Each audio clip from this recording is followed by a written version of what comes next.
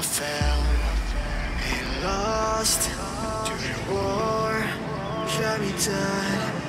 I was lost and I said to the voices in my head, I gotta get up again. I gotta get up to another day. I'm not giving up again. I gotta get up. I gotta get up. I gotta get up again. I gotta get up to another day. I'm not giving up again. I gotta get up. I gotta get up. I gotta get up again.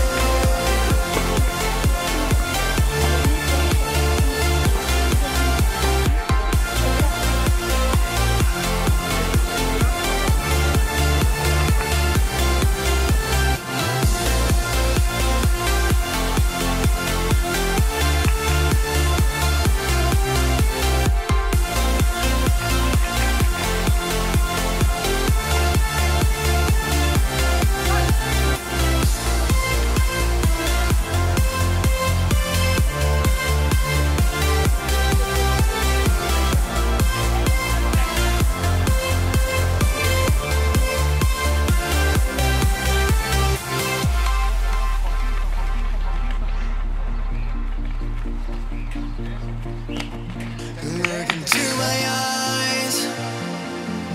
My heart beats like a drum. You listen to my lies. Love is far to come. Your love is far. Running at the speed of light, kissing under city lights. Calls me in this morning time, while it just goes on. Running at the speed of light, kissing under city lights. Calls me in this morning time, while it just goes on. Gotta get up again.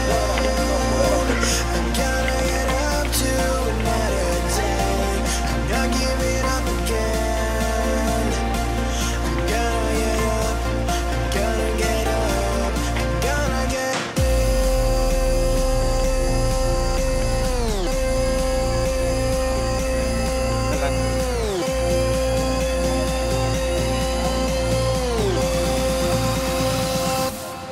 Gonna get up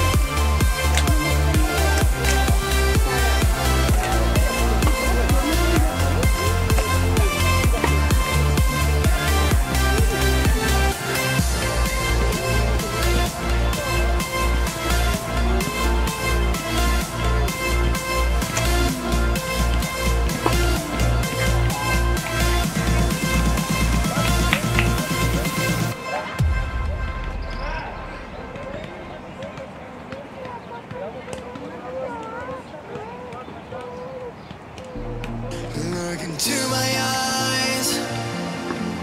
My heart beats like a drum. You listen to my lies. Love is far to come. Your love is far. Running at the speed of light, kissing under city lights. Calls me in this morning time, while it just goes on.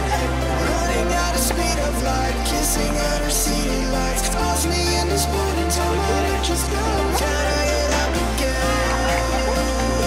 I gotta get up to another day. I'm not giving up.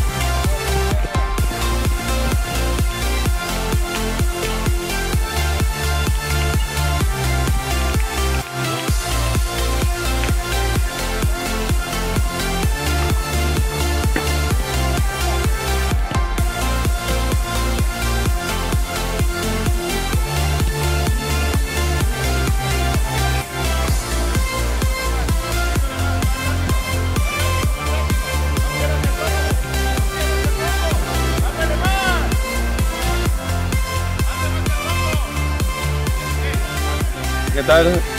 Yo soy el profesor Germán Torres y hoy vengo a compartirles lo que en la actualidad se requiere para hacer una preparación hacia el partido, lo que es el calentamiento. Ya no podemos citar a los chicos 15 minutos antes de una práctica, iniciarla como lo acostumbrábamos anteriormente, con ejercicios solamente coordinativos. Ahora, si tú quieres tu equipo que desde el minuto 1 hasta el final del partido esté concentrado, metido en lo que tú requieres técnicamente, que esté apto para hacer un pique, pues realizamos un trabajo de aproximadamente 29 minutos para que tú como entrenador con un 1000 de variantes te puedas basar. El concepto inicial fue movilidad en las articulaciones, empieza el calentamiento, flexibilidad estática, empezamos a hacer algunos trabajos de coordinación con escaleras, después trabajamos a un toque con balón y al final terminamos con lo que es el toque de balón. Hicimos una figura por el centro donde los 4 medios tocan el balón de primera intención, los laterales salen largo con su compañero y los centrales salen con un balón a las espaldas hacia los centrales. En resumen, el entrenamiento o el calentamiento previo a un partido no puede ser solamente 2 filas y hacer un recorrido, que el árbitro dé el silbatazo e iniciemos un juego. Realmente necesitamos que desde el inicio de tu práctica realices las actividades que ellos van a hacer durante el partido. Ahorita hicieron paredes, tocaron el balón de primera intención, cambiaron de ritmo, cambios de juego, lo que es una situación real de juego. Entonces, esperemos, profesor, que te sirva para las prácticas en tu respectiva academia o escuela. Yo regularmente lo hago así, por si llegara a presentarse alguna molestia muscular en alguno de los jugadores, o lo puedes ver que ese día no está fino en la técnica. Yo lo trabajé hoy con 12, pero lo natural es trabajar con 10 jugadores en cancha, que son los que van a iniciar el partido. Y un portero, él tiene que trabajar con un auxiliar de porteros y con el portero suplente. Es previo a un partido de fútbol para competencia, pero también puedes iniciar tus entrenamientos de la siguiente manera y lo puedes hacer cada vez que entrenas. Si entrenas 3 veces a la semana, 3 veces a la semana lo puedes practicar.